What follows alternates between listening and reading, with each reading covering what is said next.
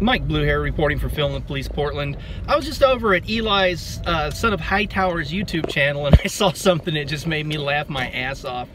So Eli's standing out in front of Multnomah County Courthouse yesterday, and he's standing on the public sidewalk, and he noticed that the former Assistant DA Ryan Blumkin was standing outside.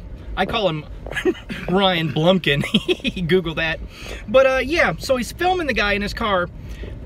The Assistant DA tries to hit Eli with his car door and then jumps in Eli's face. And then he grabs Eli's camera by the lens and pushes him and starts screaming about how he's gonna have to back up and stuff, like he owns the sidewalk. And the part I find the most hilarious is he's gonna run up in a grown man's face like he's gonna fight. And then when he sees the jail screws come outside, the Multnomah County Sheriff's deputies walk outside, he starts going, "Help! Help me!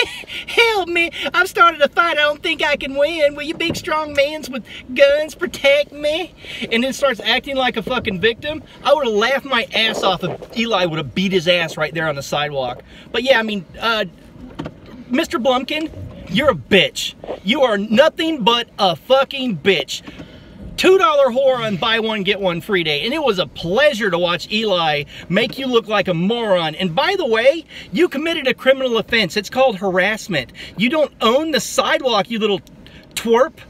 What a cuck, dude. Oh, help me!